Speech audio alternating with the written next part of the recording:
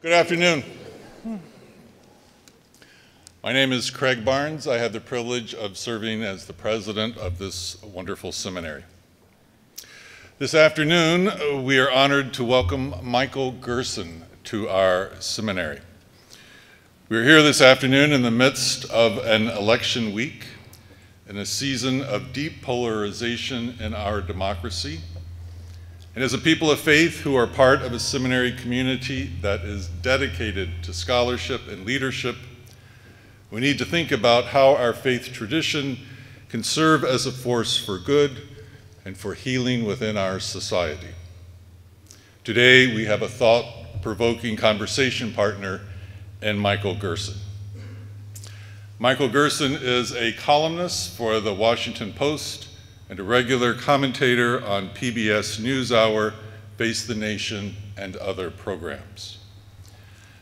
Mr. Gerson served as a top aide to President George W. Bush as assistant to the president for policy and strategic planning. Prior to that appointment, he served in the White House as deputy assistant to the president and director of presidential speech writing. He is the senior advisor at ONE, a bipartisan organization founded by Bono, which is dedicated to the fight against extreme poverty and preventable diseases.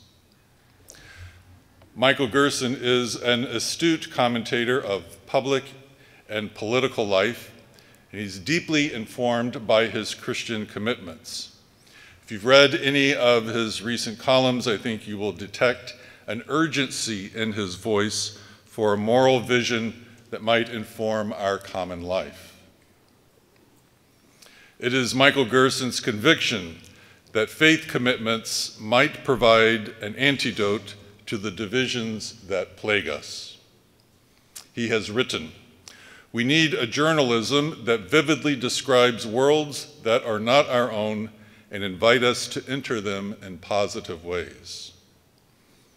We need a politic that calls us to the common good and not the triumph of our tribe. The cause of moral leadership is not hopeless because words have the power of life and not just death. They can allow us for a moment to enter the experiences of others and widen just a bit the aperture of our understanding. And our nation is in desperate need of that kind of leadership again." It's my hope through our time this day, we can enlarge the aperture of our understanding and think together about the nature of moral leadership. Please join me in welcoming Michael Gerson.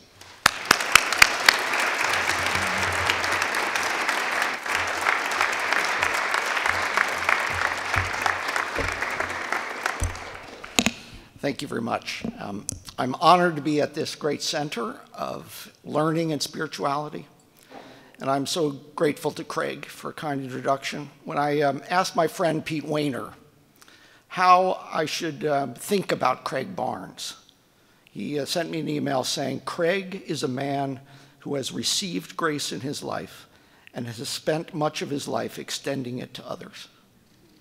It is hard to imagine higher praise. And I thank all of you for your kind welcome. That said, as an evangelical, I would probably have been more theologically comfortable here in the 70s, the 1870s.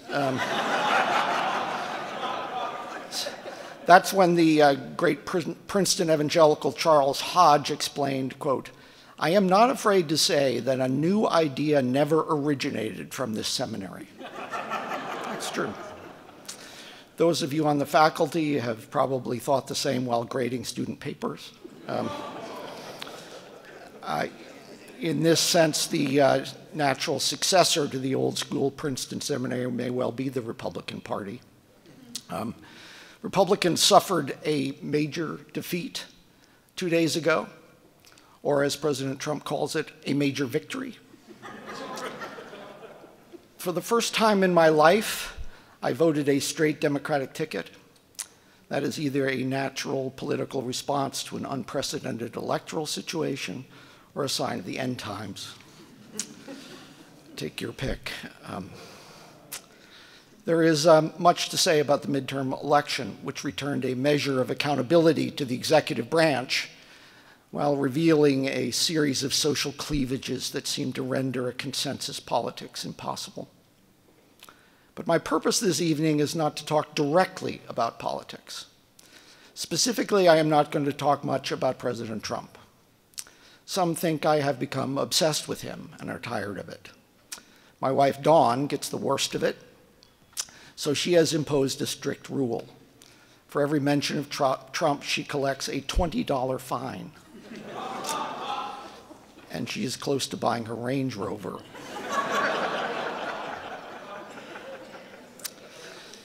This evening, I'll talk about some deeper trends, not a red wave or a blue wave, but the cultural waves that political figures fight or ride. These currents ultimately have causes and implications in the realm of ideas, and I want to talk about that. But let me start by telling you just a little bit about myself. A few of you may have vaguely recognized me. The most common thing I hear in airports after I've made an appearance on Meet the Press or the PBS NewsHour, "Oh, you're that guy who is not David Brooks." That has actually happened to me. I didn't take the traditional Washington path. I was a theology major at Wheaton College in Illinois. As most of you know, it's a pretty religiously conservative place.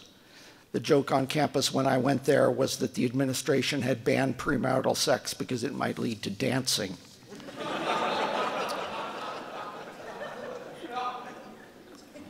But my driving interest was political. I spent some time as a speechwriter and policy advisor on Capitol Hill. I spent some time in political journalism.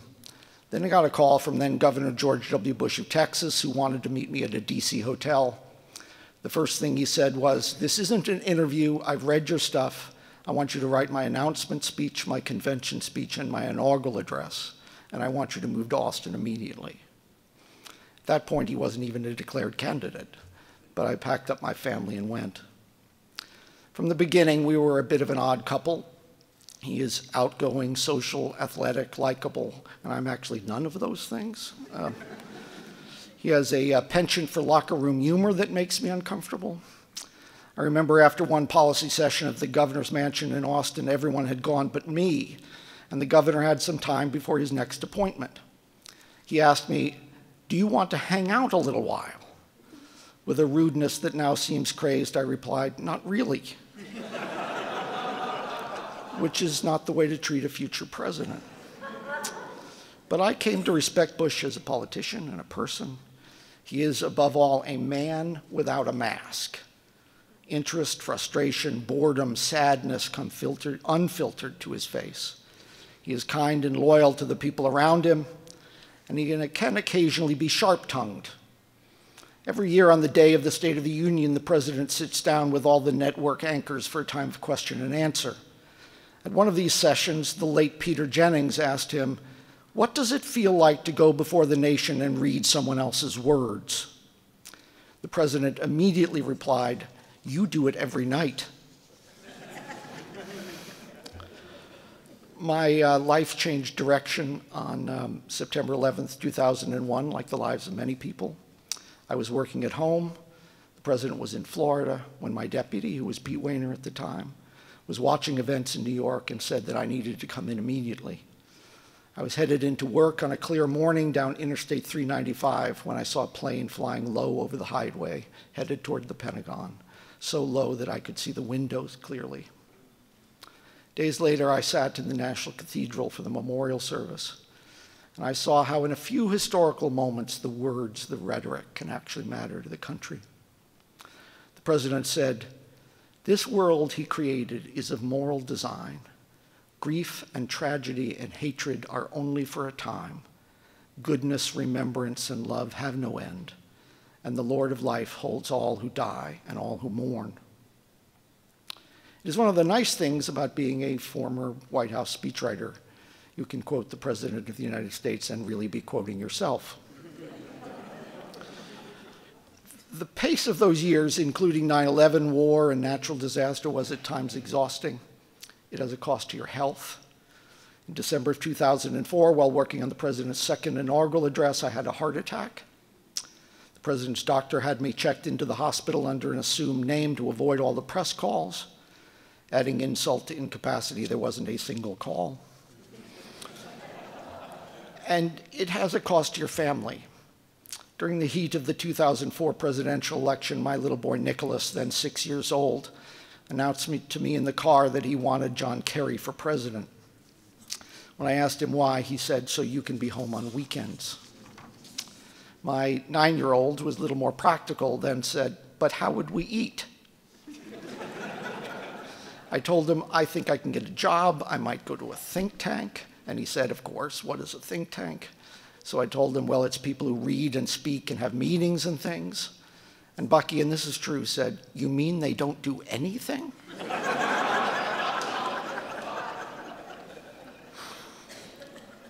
After the 2004 election, my job at the White House changed. I became a policy advisor focused on global health and development and genocide prevention, areas where my interests had been leading me for many years. And I saw something very hopeful. In one of the most bitter times of partisanship in modern history, I also found a number of issues where members of both parties and people of every ideology have come together. As part of my job at the White House, I worked with conservative and liberal groups to fight global AIDS and to confront malaria and to oppose global sex trafficking. And I've seen some odd alliances grow. I've gotten to know Bono of U2 a bit. Several years ago, he invited me to the first rock concert I had ever attended, and it was loud. Soon afterwards, my wife and I had dinner with Bono, who is a very idealistic and principled man. After dinner, my wife told me, "You may be idealistic and principled, but it would also be nice if you were rich and cool." I've also met Angelina Jolie. My wife was there too, I think. Or so she tells me. Now I'm a columnist for the Washington Post, living under the tyranny of 2 columns a week. And I'm an advisor at One. I'm an international grassroots organization founded by Bono and dedicated to fighting extreme poverty and preventable disease. I'll get started with a bit of a confession. I actually like most politicians, and I know quite a few of them. They often make tremendous sacrifices of time and money and peace and reputation. But almost uniformly, when I talk to serious public servants, they complain of a political atmosphere more toxic than any they can remember. They complain of forces that seem to make our divisions deeper, and they feel deeply frustrated by their inability to serve the common good. So let me begin by highlighting 3 trends, 3 challenges that damage our public life and undermine our best intentions as a people. The first is polarization. We live in a landslide country, just with different outcomes in different places. In the 2016 election, 80% of counties in America gave either Trump or Clinton a landslide victory. In the 1970s, that figure was more like 25%. Remember when Pauline Kael, actually I think the quote is fake, supposedly said, "I can't believe Nixon won. I don't know anyone who voted for him." We live in increasingly similar political communities, in silos of the mind, with people that think just like us and often act just like us. This polarization is not just a function of Washington dysfunction. Americans are self-segregating in a variety of ways, politically, geographically, culturally, and our views of the opposing camp have become progressively more negative. Here is the conclusion of one recent Pew study, quote, "These days, Democrats and Republicans no longer stop at disagreeing with each other's ideas.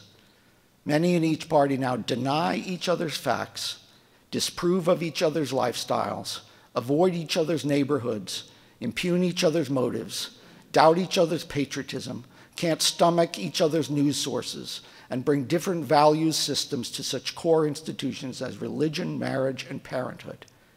It is as if they belong not to rival parties, but to alien tribes." end quote. There are many reasons for this state of affairs, which would take a lecture series to explore. The ideological sorting of the parties is a powerful factor. Conservative Democrats and liberal Republicans are increasingly endangered species, and this ideological divide between parties tends to turn every issue into a culture war battle. There are other factors: the growth of partisan media, including cable TV and talk radio, outlets that provide not information, but ammunition. There's the power of technology to mobilize factional interests and allows people to live in filter bubbles. There is gerrymandering, leading to the constant fear of politicians that they will be primaried if they lack political purity. The result is a careful weaving of cocoons. One story illustrates this for me. David Wasserman of the Cook Political Report tells of meeting with a group of young Democrats in a wealthy suburban part of Northern Virginia. In the course of his presentation, he made reference to, quote, Cracker Barrel voters, those voters in counties with Cracker Barrel restaurants. Donald Trump won 75% of such counties. Excuse me, interrupted one of the young liberals, you must have it wrong. Do you mean crate and barrel? This is an extreme form of a cultural bubble, a life arranged by faith and choice so that other ways of life are unimaginable. When Americans start seeing their fellow citizens as fundamentally different and dangerous, a line is crossed. Our democratic institutions are designed for disagreement. They are undermined by mutual contempt. Unfortunately, the incitement of contempt can work politically, at least in the short term. We've seen the kind of leadership that fans frustration into fury. This kind of divisive politics has the chemical advantage of lighting up the limbic system, the powerful emotional center of the brain. If I remember my Psych 101 correctly, this portion of the brain includes the hypothalamus, which regulates the 4 F's: fighting, fleeing, feeding, and mating. The politics of polarization can carry an election and wreck a democracy. The largest problem with political tribalism is simple. When the other side is viewed as evil, then collaboration is not only hard, it is wrong. Compromise and comedy become not virtues, but vices. And sand is thrown into the gears of government. It's hard for people to care deeply about public events. It's hard for me to resist polarization, but it starts with an adjustment in attitude. I want to borrow an idea from the Franciscan priest Richard Rohr.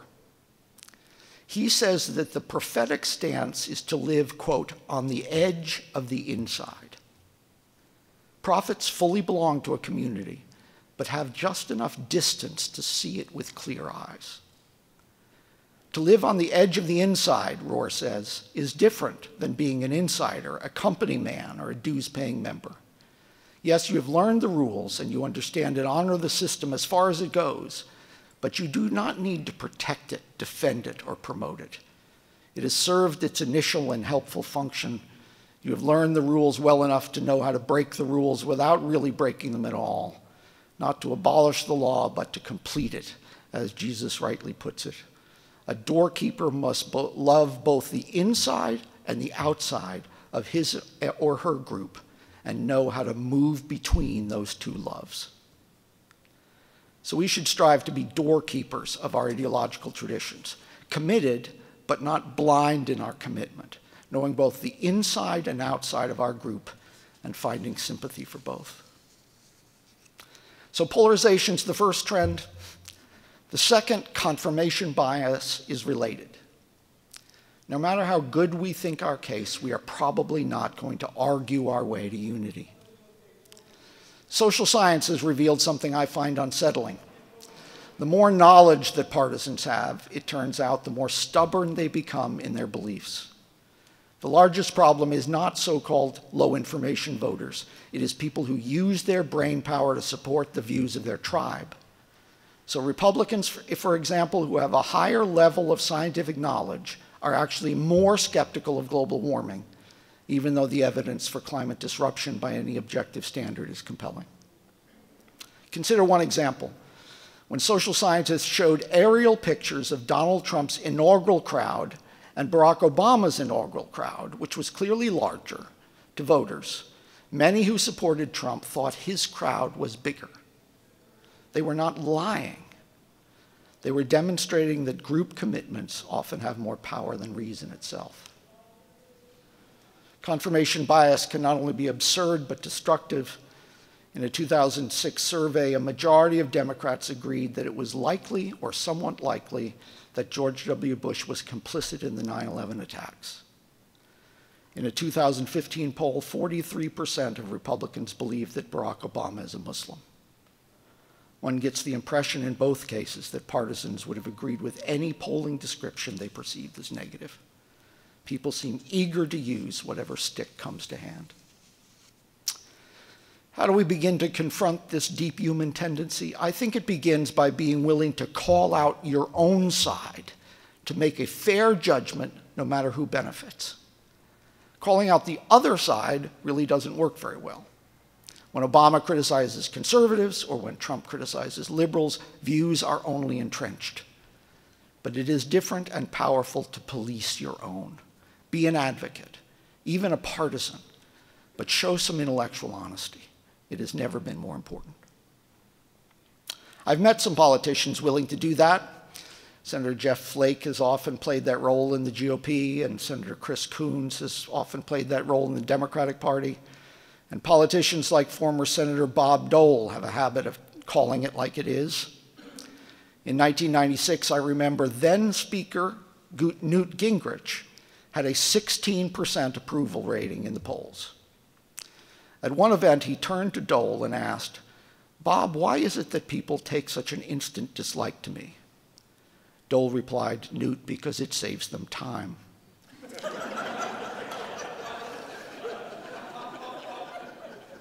At least that's the way Dole tells it, who I worked for during his 1996 presidential run. He has a famously sharp tongue as well. I remember him saying that Al Gore was so stiff, his Secret Service code name was Al Gore.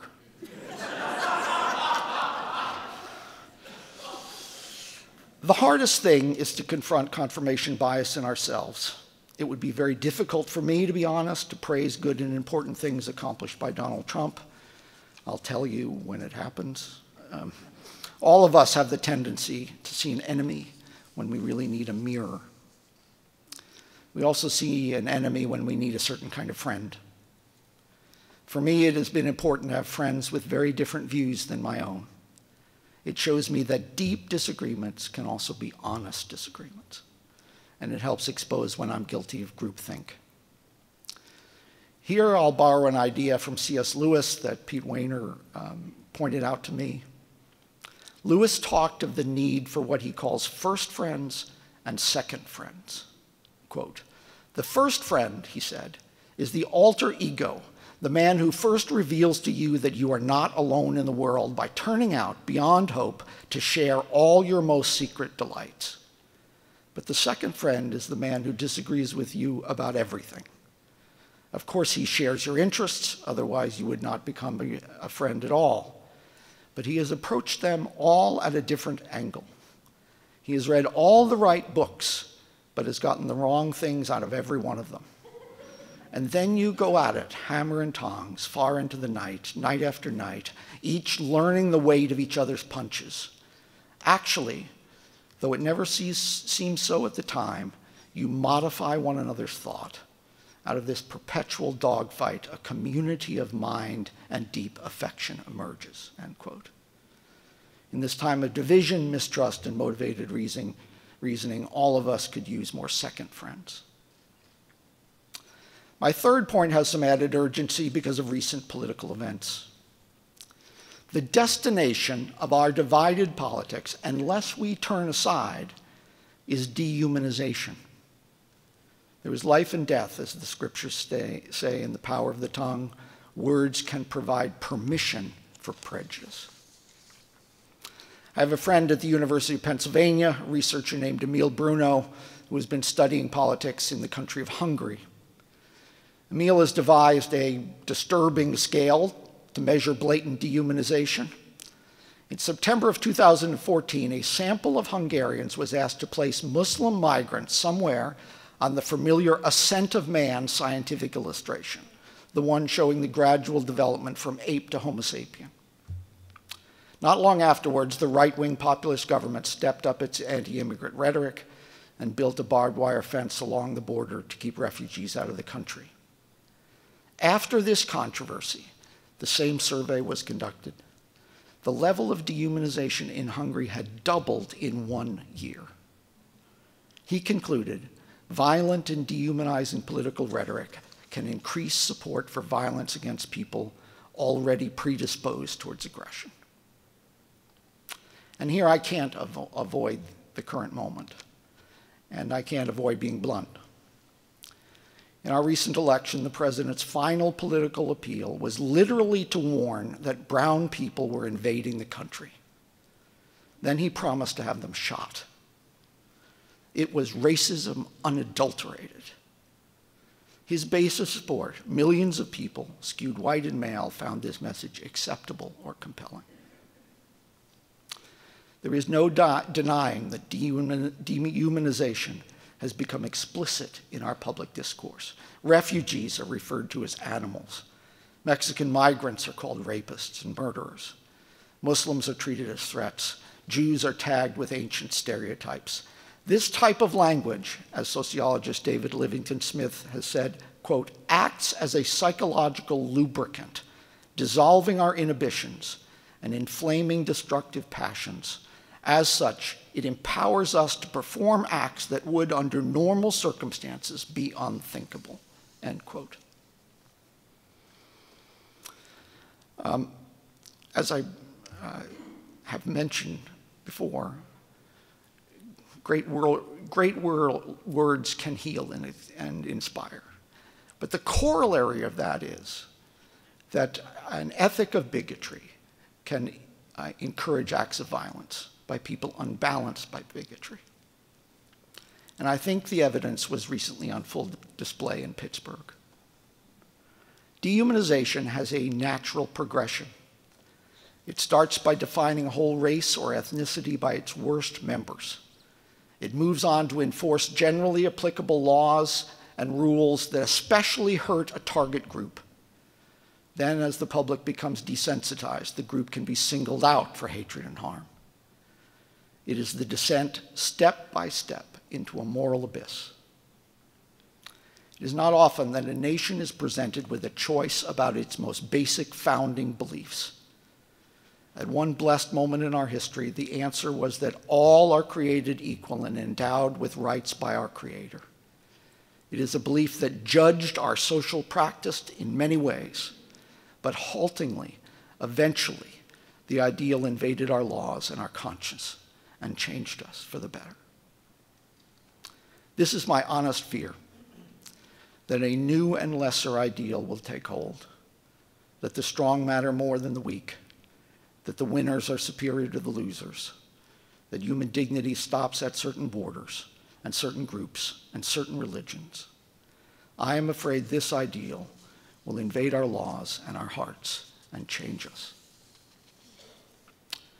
All these trends, polarization, confirmation bias, dehumanization, existed before our current president, but they seem to have culminated in our time. They've led to disagreements that are so much deeper than normal politics can repair. Americans have not just different party homes and different policy views, but different values. A political scientist named Rob Weiler calls this moral polarization. There are many structural reasons for political division, but I don't have any structural answers for moral polarization. The response here can only gather life by life and choice by choice. The answer will be spiritual, not in the sense of piety, but in the sense of mutual grace. There is really only one force that can overcome moral polarization. It is empathy. It is the ability to put ourselves in the shoes of another, of a different party, of a different faith, of a different class. The failure of empathy is ultimately a moral and spiritual matter. Our nation is in deep need of healing, truth, and humanization, and religion has traditionally been one source of these commitments. Here, on my own theory of calling out your own, I'll focus for a moment on my own theological tradition. My alma mater, Wheaton, was founded by abolitionist evangelicals in the mid-19th century. Its first president, Jonathan Blanchard, was an anti-slavery organizer and founder of radical newspapers. The college was a station on the Underground Railroad. Many northern evangelical Christian leaders of the time were malcontents in the cause of human dignity. Who could possibly describe the evangelical movement in those terms today? The predominant narrative of white evangelicalism is tribal rather than universal. Christians who once set America's moral and political terms are under legal and cultural siege by the forces of secularism. Now, in this view, they must find political allies and fight back before they are thrown to the lions. Here's a recent revealing quote from Tony Perkins of the Family Research Council.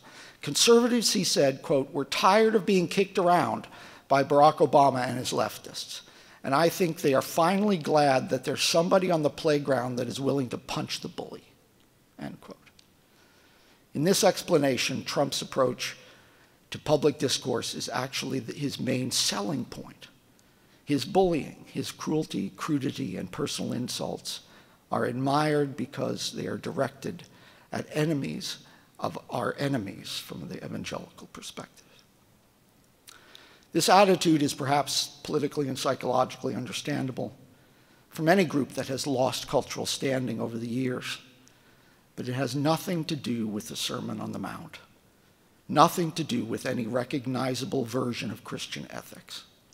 The very thing that should repel evangelicals and other Christians, Trump's dehumanization of others, is what seems to fascinate and attract some conservative Christians. It is the worst kind of discrediting hypocrisy. The Trump evangelicals are best understood as conservative political operatives seeking benefits for their interest group from politicians who are most likely to provide them. This involves a certain view of power, the belief in power as political clout used to serve your own. So how good is the quality of their political judgment? I don't think it's particularly good. Identifying evangelicalism with ethno-nationalism may have some short-term benefits, particularly when it comes to judicial nominees. But public influence eventually depends on the persuasiveness of public arguments. And close ties to Trump will eventually be disastrous to causes that evangelicals care about. Pro-life arguments are discredited by an association with misogyny. Arguments for religious liberty are discredited by association with anti-Muslim bias. Arguments for family values are discredited by nativist disdain for migrant families.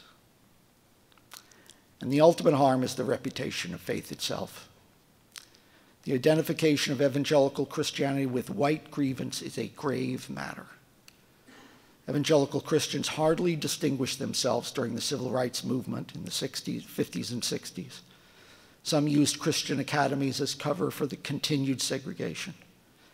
Getting this issue wrong again in our time would be particularly damning in a nation and in Christian churches growing inexorably more diverse.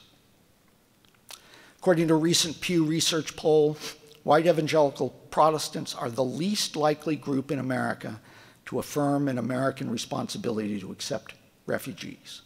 The least likely. Evangelicals insist on the centrality and inerrancy of Scripture and condemn society for refusing to follow biblical norms. And yet, when it comes to verse after verse requiring care for the stranger, they do not merely ignore this mandate, they lead the nation in opposing it. How can this possibly be? This state of affairs represents a failure of Christian political leadership. Even more, it indicates the failure of the Christian church in the moral formation of its members, who remain largely untutored in the most important teachings of their own faith. Where is the moral formation of many religious Americans taking place? On social media, that has increased the velocity of lies and conspiracy theories, on cable stations that make money through incitement, on talk radio that paints every opponent as an enemy of the country, on internet sites that trade in racism and anti-Semitism. I don't have answers for all this, but I will make one claim. It would be helpful for Christian political engagement to have some root in Christian ideas. This is a matter of getting our theological principles right and teaching them boldly and clearly to people in the pews, to stand for something better and higher than our degraded discourse, something better and deeper than our tired, angry ideologies, something better, just better. A distinctly Christian approach to public engagement begins with a certain anthropology. There are many elements of the Christian faith that have no political significance at all. Christian soteriology and Christian ecclesiology are hugely important, but they have no proper place in public life. Yet a Christian anthropology, a transcendent vision of human rights and dignity, has grabbed reformers and activists in every generation by the collar and never let them go. They all carried the same message of human worth, a message that all of us have significance, not because of what we know, but because we are known. Not because of what we achieve, but because we are loved. Known by God, loved by God, valued and welcomed by God, across every race, across every border, across every division in our common life. This is not just a private moral matter. It is what the political scientist Glenn Tinder calls, quote, the major premise of all Christian political and social thinking, the concept of the exalted individual, end quote. It is rooted in the universality of God's agape love. It means there is a spiritual destiny for every human soul carried into limitless time. It involves the recognition that all of us, even you, even me, even everyone, share a legacy of dignity and worth.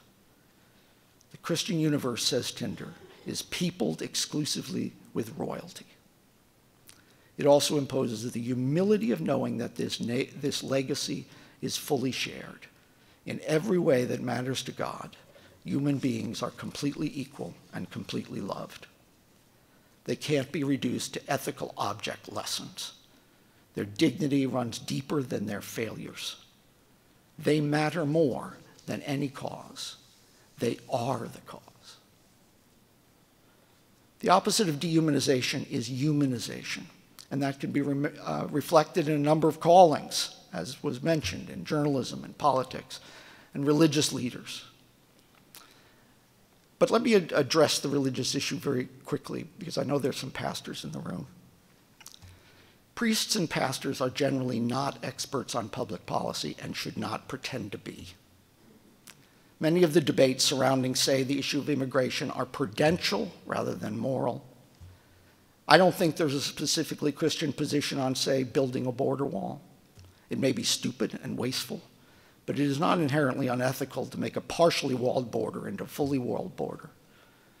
But religious leaders have a solemn moral duty to oppose the dehumanization of migrants in the course of that discussion, something that violates the vision of human dignity and equality at the heart of the Christian faith and other faiths as well. Human beings in this view are not merely arrogant hominids programmed for sex and death. They bear God's image, and in the Christian view, their flesh somehow once clothed God himself. This means that cruelty, bullying, and oppression are cosmic crimes. This leads to another theological principle. A distinctly Christian approach to social engagement requires a commitment to the common good.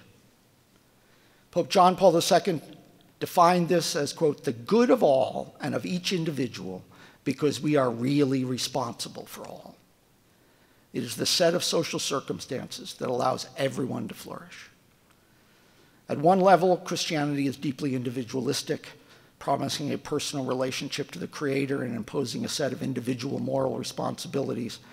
But Christianity is also inherently communitarian, what my friend Jim Wallace describes as, quote, the call to a relationship that changes all our other relationships. The golden rule and the mandate to love your neighbor challenge social systems based on tribe, class, or race. Christian ethics has been the halting, inconsistent, but continuing struggle to draw out the full implication of God's image in every life.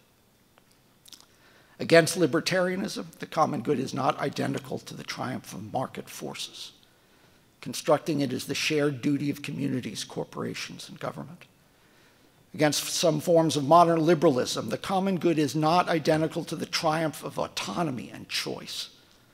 Humans flourish in a context of binding moral commitments such as family and marriage, and the most vulnerable members of the human community deserve special concern and protection. And against secularism, the common good is not achieved by banishing religion from the public square. Religious institutions perform works of mercy, carry ideals of justice, and should be sheltered by a generous application of religious liberty. John Chrysostom said, "This is the rule of the most perfect Christianity, its most exact definition, its highest point, namely the seeking of the common good. For nothing can so make a person an imitator of Christ as caring for his neighbors." In the political era of rights talk and special interest pleading, a greater emphasis on the common good would make American politics more civil, admirable, and humane, and it would make clear that Christians do not constitute one pressure group among many. Instead, they seek the good of the whole. A distinctly Christian approach to social engagement must take seriously the idea of the kingdom of God. How believers understand this concept determines much about the nature of their political engagement, which determines much about the quality of American politics. If you look at his words, Jesus did not preach a new religion. He announced the arrival of a kingdom. The kingdom of God has come near, he said. It was intended to be a message of dawning hope and liberation. Quote, "The Spirit of the Lord is on me, because he has anointed me to preach the gospel to the poor. He has sent me to heal the brokenhearted, to preach deliverance to the captives, and recovering of sight to the blind, to set at liberty them that are bruised." This kingdom, against the messianic expectations of some of Jesus' followers, did not involve a revolt against the Romans. It is, Jesus said, not of this world. He said that the rule or reign of God has broken into human history in some new and different way. And the evidence is provided by people who will live by the values of this divine kingdom in the midst of every earthly kingdom. Believers are essentially called to be emissaries or ambassadors, every believer. The nature of this kingdom determines how it is properly advanced. You can't advance a vision of liberation by oppressing the conscience of others. You can't advance a vision of human dignity by dehumanizing others. You can't advance a vision of peace with violent and demeaning language. This involves an entirely different view of power, power for the sake of the powerless. It involves a different definition of influence, bringing a modicum of grace and justice into the world around us, including the political world. The proper role of Christians in politics is not to Christianize America. It is to demonstrate Christian values in the public realm. And this brings a kind of influence that does not depend on a welcome at the White House. And finally, a distinctive Christian approach to public engagement requires us to remember our history and recover our heroes. It is my theory that people cannot be the leaders they need to be until they remember who they once were. And this is also the theory, by the way, of my new book contract with Simon & Schuster. I have less than a year to write a series of profiles of American and British men and women who have modeled Christian social engagement over the last few hundred years. So far, it is my experience that most religious people are almost entirely ignorant of their own history. It is also my experience in starting my research that this history is rich beyond measure. There are great heroes of 19th century evangelical social reform, who stood up to slavery and confronted the squalor and exploitation of the Industrial Revolution. They're the voices of African-American prophetic tradition, who were the instruments by which a hypocritical nation was called to its own ideals. There are men and women influenced by Catholic social thought, the defenders of immigrants and of solidarity with the poor and weak. And there are representatives of the social gospel who embraced both sacrificial service and progressive reform. I have no idea who will actually read such a book, or more importantly, buy such a book. But hopefully there is some value in giving people back their history. Without the influence of these religious traditions, America would have been a colder and crueler and less just place. And without recalling these examples, I don't think we will find the inspiration to move forward. Those taking their instruction from Fox News are eating mud pies, while a great banquet of idealism and purpose awaits. I want to close on one point of inspiration. In the face of division, anger, and verbal violence, faith calls attention to a hopeful alternative. One of the greatest lessons of life, and one of the deepest lessons of cultural change, is the ability of compassion and generosity to break down even thick walls of contempt. When I met the Dalai Lama a few years ago, he talked about the power of, quote, the undiplomatic smile to melt human barriers. There is the power of the kind word, the unexpected favor, the genuine compliment. This is the strange alchemy of empathy. We serve our principles best by loving people even more than our principles. This is not flabby or passive, at least it wasn't for Martin Luther King Jr. Quote, love has within it redemptive power, he said, and there is power there that eventually transforms individuals. Just keep being friendly to that person, just keep loving them, and they can't stand it too long. Oh, they react in many ways in the beginning. They react with guilt feelings, and sometimes they'll hate you a little more in the transition period. But just keep loving them. And by the power of your love, they will break down under the load. Here is the redeeming value of our moment. Viruses create their own antibodies. We value more dearly what might be lost.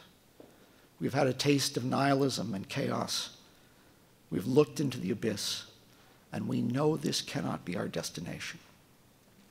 I'm confident in the long run that people will choose decency and shared progress over the cruel pleasures of blame and spite. Or so I try to believe. The best recent example of this took place in Charleston, following the racist church shooting that took 9 lives at the Emmanuel African American Episcopal Church. The killer chose a historic African American church for a reason. For centuries, black churches have been a place of refuge, a voice for social justice, and a target of racist violence. The gunman drove 2 hours to Charleston, South Carolina, because he wanted a symbol, and he got one. Against all his intentions, it is now the symbol of a living faith. The killer set out to defile a sacred place and ended up showing why it is sacred. When many relatives of those cruelly murdered in Charleston publicly offered their forgiveness, it was stunning and admirable in many ways, not least of which it provided a contrast to our political culture. So many are engaged in a search for evidence of their own victimization in order to justify their anger. Here, genuine victims of a horrible crime responded with love and mercy. At the heart of the Christian faith is an impossible demand to love your neighbors, to do good to those who hate you, bless those who curse you, pray for those who mistreat you. This teaching was demonstrated by its author. The novelist George MacDonald wrote, "Father, forgive them, for they know not what they do," said the divine, making excuses for his murderers, not after it was all over, but at the very moment when he was dying at their hands. When we see this type of extreme grace reenacted, as in Charleston, it has tremendous power. At some level, it is simple. Christians gain influence, real lasting influence, when we act like Jesus. When people, including modern cynical people, see the image of Jesus even partially reflected in another human being, it appeals across every distinction, every division, every boundary. It stirs the deepest longings of the human heart. When the representatives of Christ act like Jesus, true influence returns, the only kind, in the end, that is worth having. Thank you so much.